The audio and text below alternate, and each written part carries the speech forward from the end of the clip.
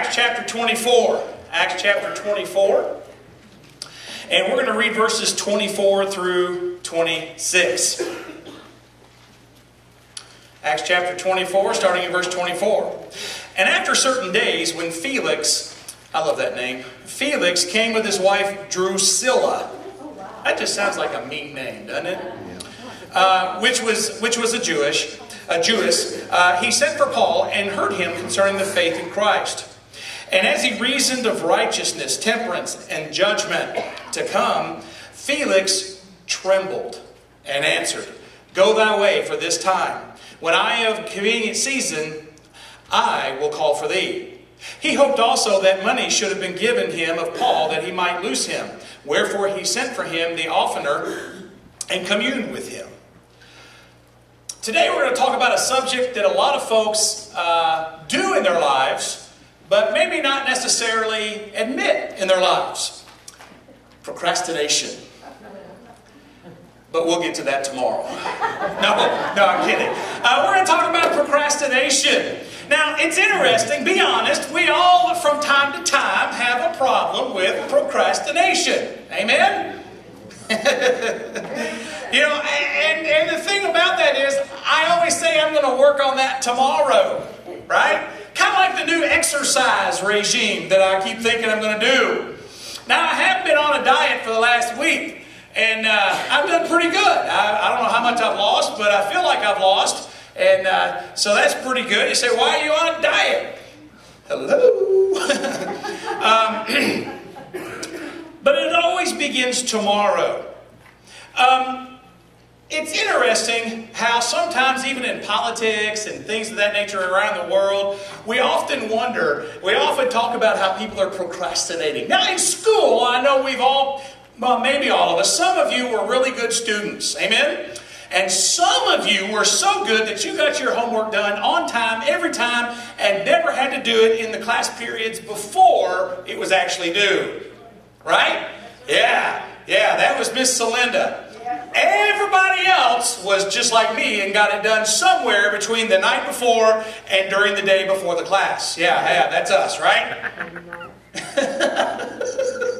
And maybe you didn't get it done, right? Yeah, probably more likely than that. The setting that we're talking about here is in Herod's palace in Caesarea.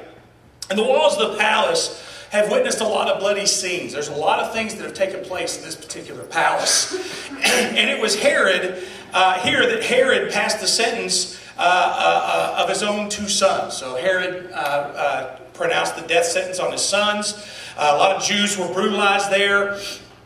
And it's interesting that now these walls are going to hear something that these walls have never heard before. They're going to hear a sermon. And it's not just any sermon. It's a sermon unlike that's ever been preached, that's ever been heard in those particular walls.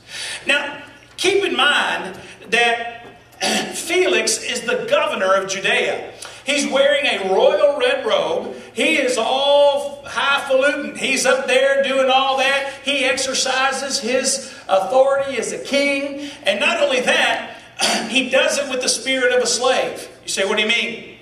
You see, from a worldly perspective, Felix was a success story. He started out as a slave. He was born a slave. Later, he was freed. Okay?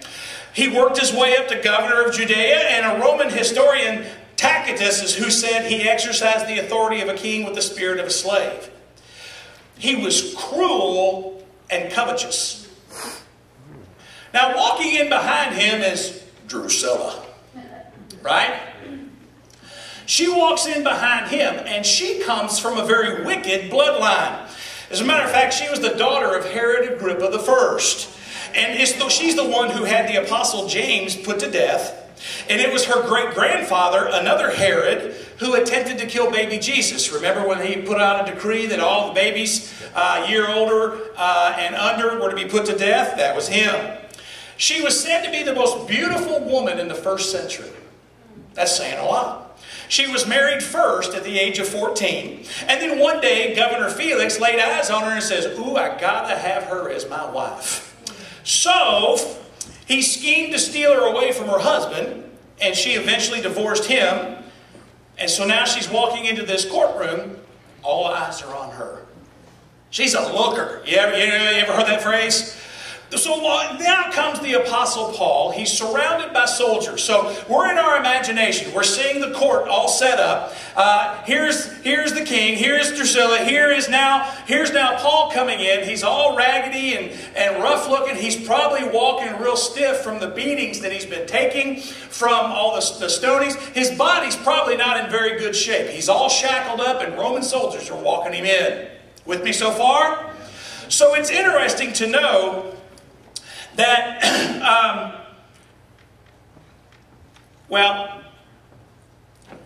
Paul stands before the man who had the power to set him free. So think about that. He's all beaten up, he's bruised up, and he's sitting before the man that had the power to set him free. But what's so interesting is that Paul was really the one that was free. It was Herod that was in the bondage. He was in bondage of sin. He was in bondage of no salvation. He was the one that was in the bondage. Now there's some people that would tell Paul, when you get to this governor, when you get to this king fella, you just tone it down. Don't be preaching like you always preach. Amen? Yeah, just hang back a little bit. Don't go after him like you usually do. And the world would say that. But Peter may say, or Paul may say, no. Paul would say, I'm not going to do that. He knew the central issue was whether Felix was a believer in Christ or not. So he goes in there saying, okay, he's either saved or he's lost. That's where Paul was coming from. Now, again, in some of those days, prisoners may slip him a little money. They may say, here, have a little bribe, have a little money, let me go. Right? Not Paul. There was a court case in England. And there was a family that traveled down this unfinished road. They went the wrong road. They didn't know it, but it was unfinished. They had an accident. And the prosecution said the road was clearly marked with a bright red flag. But the defendant said, no, it wasn't. So the ones that had the wreck said, you know what? It wasn't marked with a bright red flag. I have no idea. How are we supposed to know? So the judge looked at the defendant and says, you bring me that flag and show me. And we'll decide from there. Well, sure enough, they bring the flag back. And it was a weathered, watered down looking color, almost pink faded. Very pale. Amen? Now, it's interesting that red flag was meant to be there for a warning sign. Whenever you see red, it means warning, right? Red light means you better stop or you're in trouble, right? The railroad crossings, you see red, you're supposed to stop. Well, what if I don't stop? Hello, right? So the next thing you know is we understand that red is there, but now he sees this flag, and that flag is all pale pink.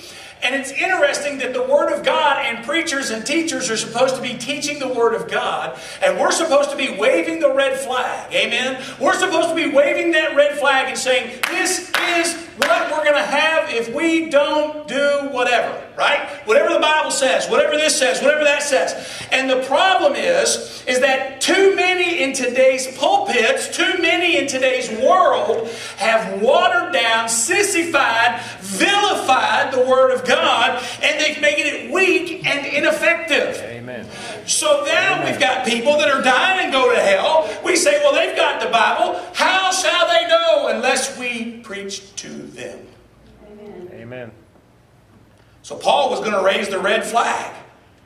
And we're told everything that Paul said. We're not told everything, but the basic outline, and it's pretty powerful. And he's like any good Baptist preacher, right? He had 3 points. Now, I didn't see a story or a poem in here, but they always tell you in preacher school you should always have 3 points in a poem. Amen? And so he was a good preacher. Well, let's look at verse 25 in our text today. It says, and as he reasoned of righteousness, temperance, and judgment.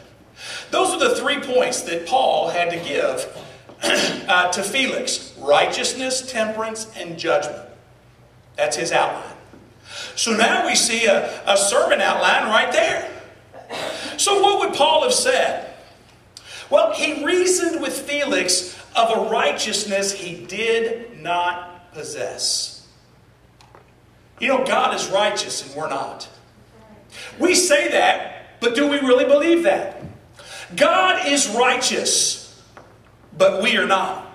Man appears, or what appears as righteousness in human view, the Bible says are like filthy rags. Isaiah 64:6. It says, but we all an unclean thing, and all our righteousness is, I had to say that slow, are as filthy rags. And we all do fade as a leaf, and our iniquities like the wind have taken us away. Friends, that's not God talking about our bad. That's God talking about our good. The very best we could be are like filthy rags. Everybody understand that? The world has become very disrespectful of the Lord. Amen. People will call him the man upstairs. I detest hearing that. Yes, the man upstairs. Well, in my house, that would be my son Josh. Right? He's the man that lives upstairs right now. Amen?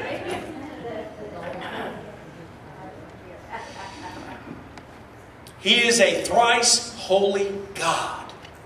There were some young people for a long time, and I hope they've gotten out of this, but they'll say, you know, JC, he's my homeboy. And I'm like, oh my gosh.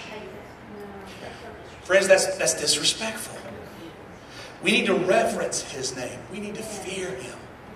Amen?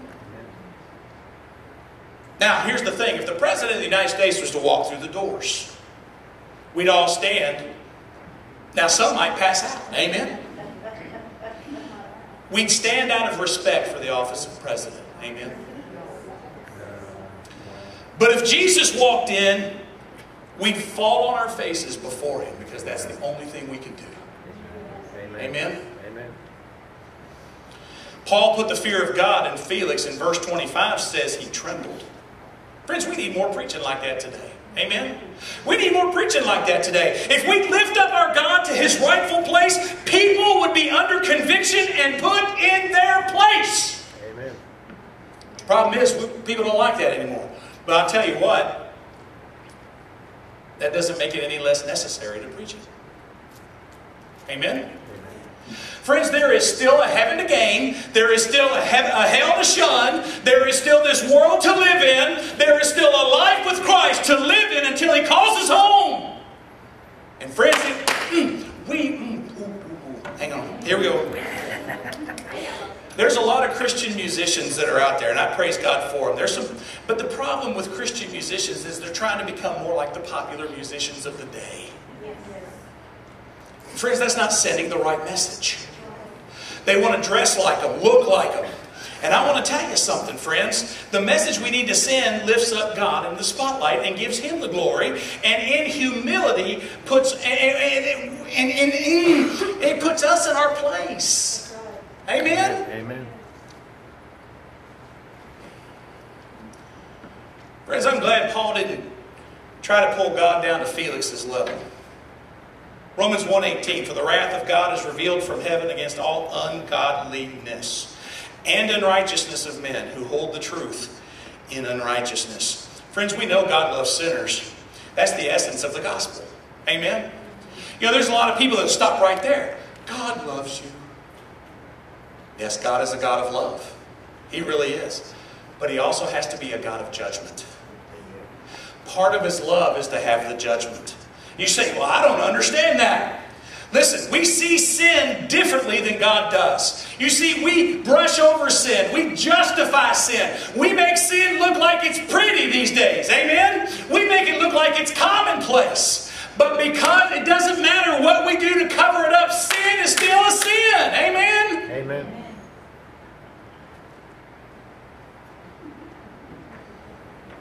I better not. Go ahead. I might as well have already thought Go it. ahead. Friends, you can cover a dog mess up, but it's still a dog mess under the cover.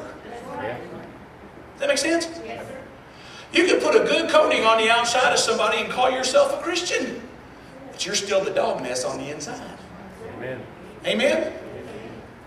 I put that politely. I just want you to know that. People say, they'll call it weakness, but God calls it wickedness. It's not weakness, it's wickedness. Some say it's an accident. God says it's an abomination. Some say it's by chance, but God says it's by choice. Some say it's trifle. God says it's a tragedy. That's what sin is. And I think Paul brought Felix face to face with God, and Felix saw who he was in the face of God. And time again, we need to be before God so that we see the face of God and we understand who we are before God. Righteousness that he did not possess. But then there's the temperance he did not practice. Verse 25 talks about temperance. The word temperance means self-control. Anybody ever talk about, sometimes with people, sometimes it's food, right? Sometimes it's chocolate. Sometimes it's something, whatever it is, right? And there's sometimes people say, I just can't control myself around this, I just can't quit, right? Anybody ever that way? We just do that. No self-control. Amen? The problem in our society today is live for the day. Yep.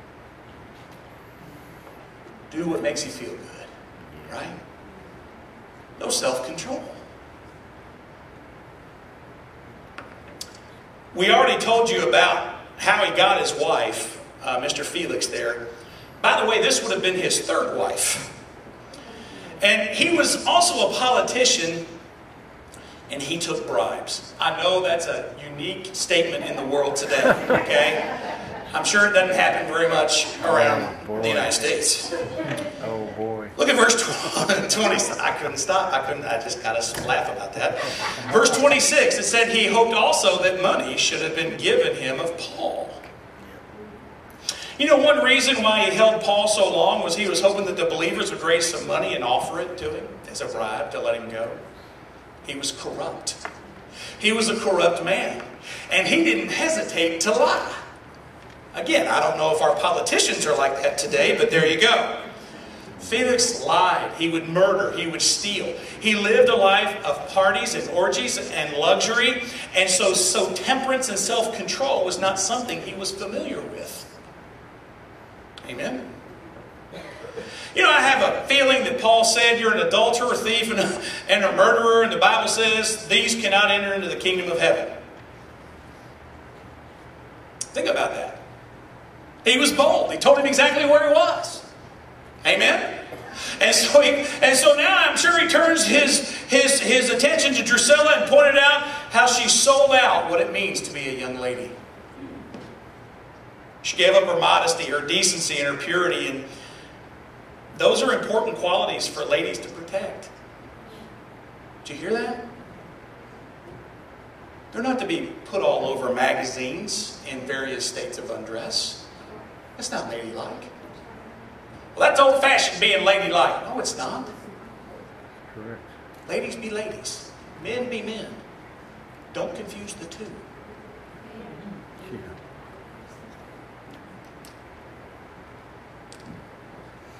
Ladies, you need to keep your bodies covered. Men, you need to keep your bodies covered. And only uncover it for that man or that woman that you're married to that you say that for. Brother Don, you're just old-fashioned. No, I'm not. I'm biblical. Yep. Amen. Well, I don't want to believe it. Doesn't make it any less true. You won't win the argument with me. I'm sorry. Many people have never been confronted with the truth about how God feels about their lifestyle. And when they are, you hear names, don't you?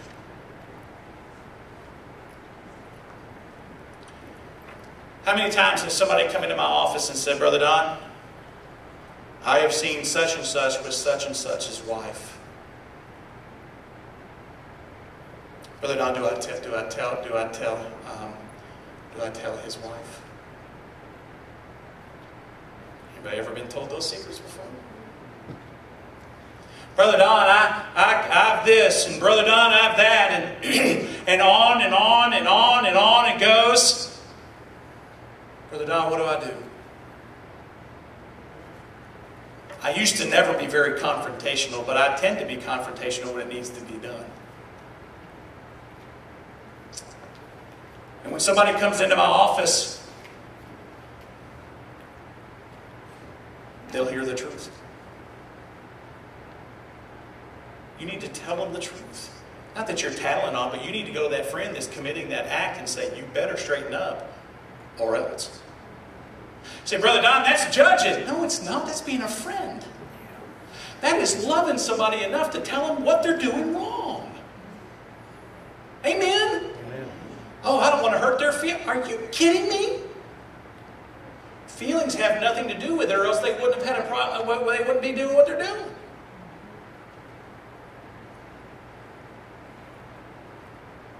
This needs to be done wisely, though, as from God. It doesn't need to come from the church or the opinions of some old fuddy-duddies. Amen? God's truth needs to be given.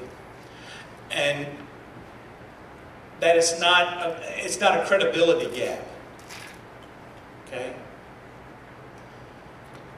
Sometimes other people may have credibility issues, but God's Word doesn't. Okay? It's not an affair. It's adultery. It's not just premarital indiscretion. It's fornication. Those are biblical terms. And Paul was addressing Felix just like that. Some say, well, I have overactive hormones and I just got to sow my wild oats. God calls it sin.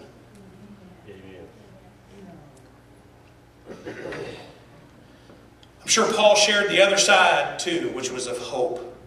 Friends, he says you may not be able to control your passions, but God can. He can temper you and empower you to overcome. See, the problem is we don't want to do that. I can see Paul there when he's talking about sin. He says, greater is he that is in me than he that is in the world. He was bold about it. God is greater. By now, Felix has a lump in his throat. He says, what's going on here? I called this guy in here to judge him, and he's judging me. Paul was very logical. He was very much like a lawyer. And in his presentation, and he was laying out the facts. And he said, you need righteousness. You don't have it. But you can receive it as a gift. Your conduct is out of control. You're a sinner by birth, by nature, and by practice and choice. But God, your Creator, can bring you into line. Wouldn't you love to sit there and hear that preaching? Amen? When was the last time we really realized who we were in Christ? Where we stood? Finally, he told him of a judgment he could not prevent.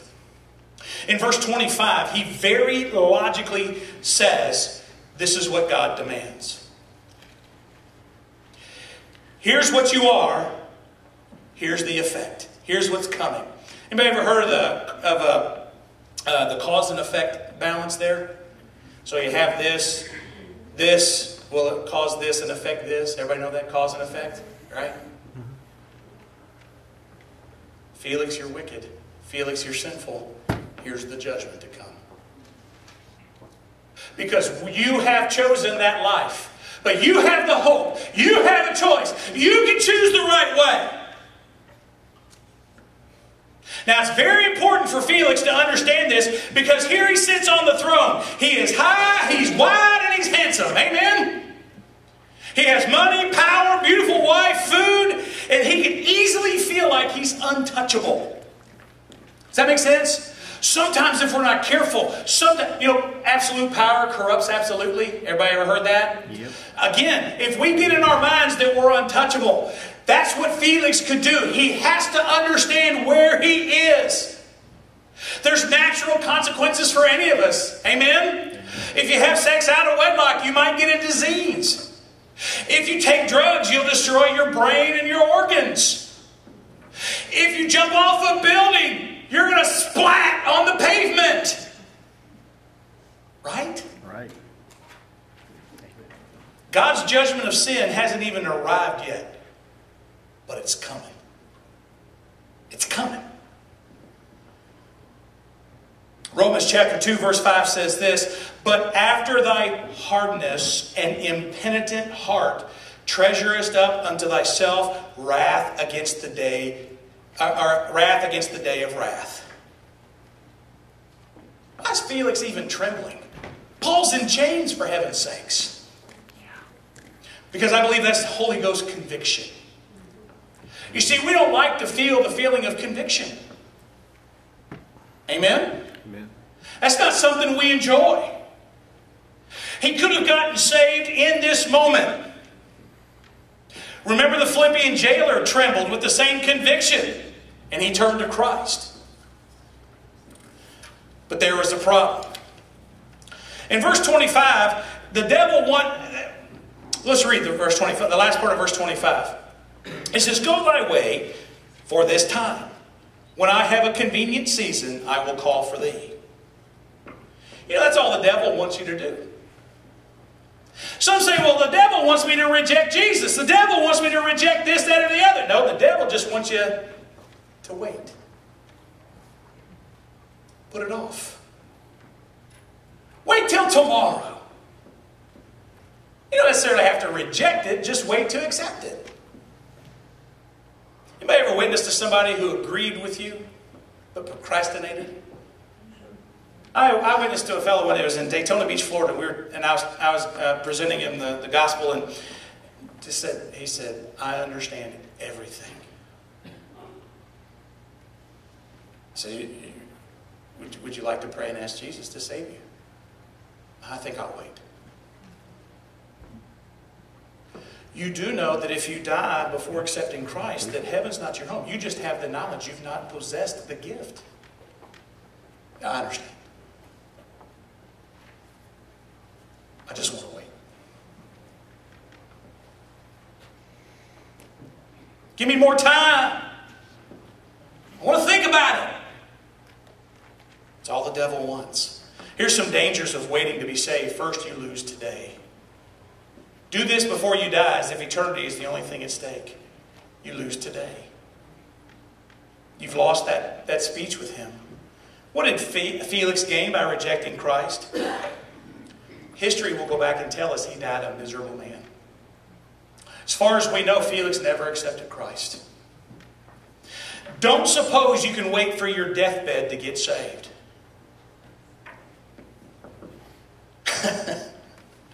Somebody wrote this. I wrote this quote. It says, "Don't burn your candle for Satan for years and then think you'll blow smoke at your Creator at the end of your life." God doesn't work that way. You're not promised tomorrow. "Boast not thyself of tomorrow, for thou knowest not what a day may bring forth." None of us are promised tomorrow.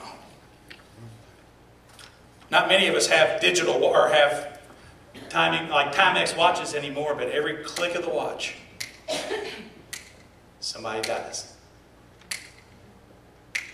And one time that click will be ours.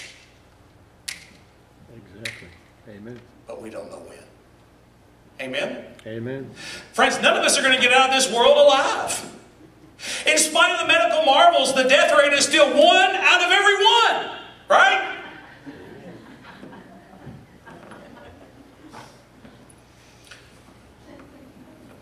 Three guys talked about how they wanted to be remembered when they died. Amen? First guy said, "I want him to say he was a good father." Second one said, "I want him to say I was a good husband." Third one said, "I want him to say I'm just moving." Right? Ain't gonna happen. The Bible says our life is like a vapor, like a blade of grass. Jesus could return at any moment. Matthew 24:42, Luke 12:40. All go on to say he'll come as a thief in the night. He could come. We may not die. We may be translated immediately taken up in the rapture. God can stop knocking at your heart's door at any moment. J. Harold Smith used to preach a great message. He's in heaven now, called God's 3 Deadlines. And the basis of that message was you could sit away your day of grace. And I've used this illustration before, but it bears repeating. God stands at our heart's door and knocks. And you say, "No, not right now." And he he keeps knocking. You say, Lord, I said not right now. I said no.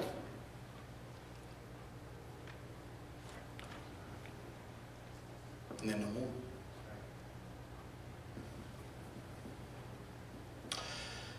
It's like if your doorbell battery died and people were coming over to your house.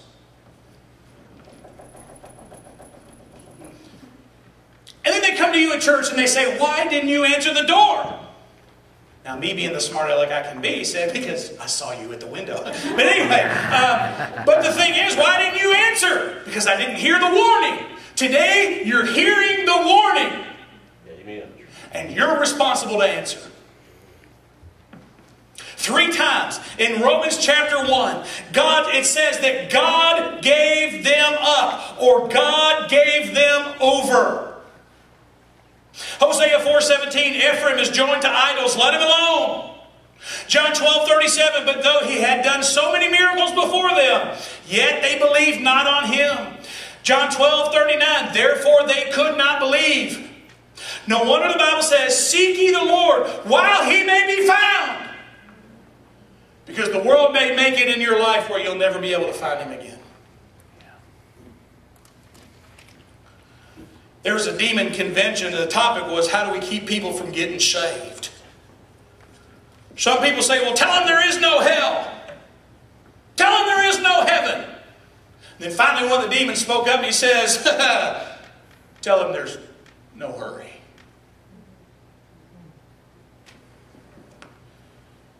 Friends, the path to hell is paved with good intentions. We need to lovingly compel our loved ones to Christ. Amen?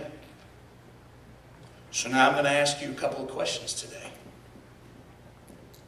Number 1.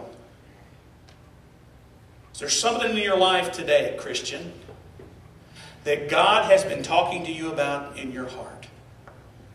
That God has said, witness to this one. Witness to this one. I can't remember the preacher's name, but I'll find it. Preacher, I read this just the other day. Preacher said, he walked by this wonderful lady who was selling flowers, who had flowers on the side of the street. And God told him, you need to witness to her. You need to talk to her about me. And he disobeyed.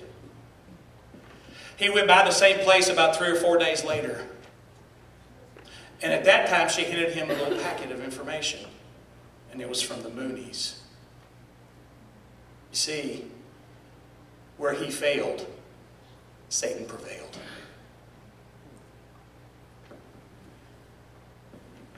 Who are those loved ones we need to talk to about Jesus? Can I tell you something, friends? This thing called church is more than that. We're not about getting people to church. We're about getting them to Jesus. Amen? Amen. That's our whole goal. Amen. What has God laid on your heart and you have been putting off? Maybe you've been putting off uniting with this church. I don't know. Maybe it is. But maybe this is the time you come and join the church. Maybe you've been putting off surrendering your life to full-time Christian service. Don't know. Maybe you've been procrastinating about addressing that particular sin that's in your life. I don't know. But whatever it is, you need to do it today. Amen? But then there may be some in this room who say, you may be sitting like Felix was. You're trying to weigh the options, aren't you? You're trying to determine if it's really worth it to get saved or not. I want to tell you, it's a decision that will make an eternal difference in your life. Amen. Amen. And you may be on the cusp. And you may be sitting there saying, Brother Don, I've never accepted Christ. Or Brother Don, I do not know. Brother Don, I've been putting it off. You need to get it done today while he may be